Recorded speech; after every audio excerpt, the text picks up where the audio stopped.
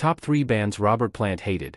Robert Plant is a singer-songwriter best known as the lead singer for the rock band Led Zeppelin. He is known for his powerful style and wide vocal range.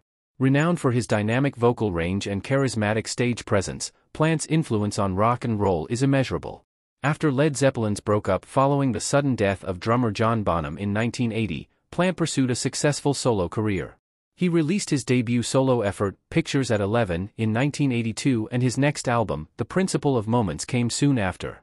In 1984, he formed a group called the Honeydrippers with Jimmy Page and Jeff Beck. They did hits like Sea of Love and Rockin' at Midnight covers, and Plant soon went solo again. So if you're Robert Plant's fan or simply curious about this legend, hit the like button and subscribe to our channel, and let's dive in. The Who. The Who has been performing as a band for decades, and Led Zeppelin singer Robert Plant once said that he found this sad. After Keith Moon's tragic overdose in the late 70s, The Who continued on, but Plant chose not to make the same mistake with Led Zeppelin after John Bonham's death. While many view the current form of The Who as a tribute to their music, Plant sees it as a shadow of their former glory. Robert Plant expressed his disappointment in The Who's recent performances, telling Rolling Stone, "I saw The Who trundled around the stadiums of America, and I found it so dull, obvious, and sad.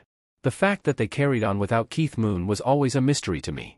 Kenny Jones, the replacement for Keith, did his best, but his solid, tight, clean way of playing was too different than Moon did. The excitement was gone and The Who wasn't that special anymore." Pete Townshend and Roger Daltrey, over the years, both had expressed regret over their decision to continue on as The Who after the 1978 death of original drummer Keith Moon. Many assumed Entwistle's passing would signal the end of the band. Led Zeppelin. I can't blame anybody for hating Led Zeppelin. If you absolutely hated Stairway to Heaven, nobody can blame you for that because it was so pompous. Plant is his own toughest critic. However, he isn't critical of his current, self-indulgent self.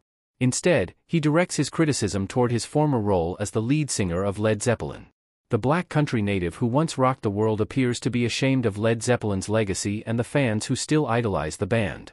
Recently, Plant opened up in an interview and revealed that there are some old Led Zeppelin tunes that make him cringe, because he believes that his vocals are terrible. The song Robert Plant hates from the legendary rock band's back catalog is quite possibly their most adored hit. One of the most famous tracks in the world, Zeppelin's wild and wonderful masterpiece, Stairway to Heaven. For Robert Plant, Led Zeppelin really died in 1977 when his son passed. For him, Led Zeppelin has a bad connotation, it brings back too many dark moments.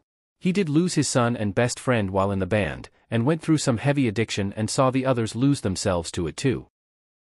It's no secret that Greta Van Fleet sounded a lot like Zeppelin. When asked about the up-and-coming band in an interview, Plant didn't hold back his bias. "There's a band in Detroit called Greta Van Fleet, they are Led Zeppelin. Beautiful little singer, I hate him." Plant also mentioned that he had issues with vocalist Josh Kiska, adding, "He borrowed his voice from somebody I know very well, but what are you going to do? At least he's got a bit of style," because he said he based his whole style on Aerosmith.